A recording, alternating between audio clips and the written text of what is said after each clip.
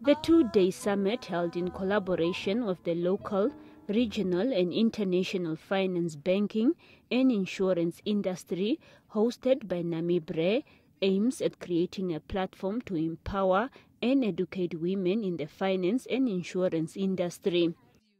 The objective of this summit is to create a platform to give women the opportunity to build networks and to continue to foster change and learn from seasoned industry leaders in the financial and insurance sectors, so that each one can continue to embrace the concept of teaching one, if not many more.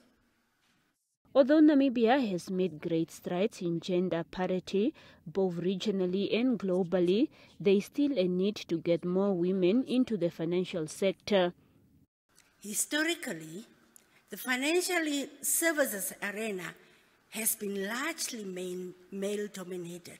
However, recent trends suggest that apart from their traditional roles as mothers, wives, and caregivers, women are making great progress in business, politics, academics, and economic careers, with more and more women reaching top positions.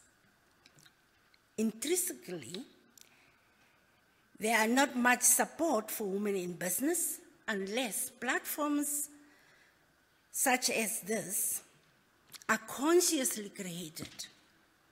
The conference, held under the theme Diversity, Equality and Inclusion, dissect topics such as the influence of female leaders and the role of male leadership in the agenda of women empowerment and gender equality.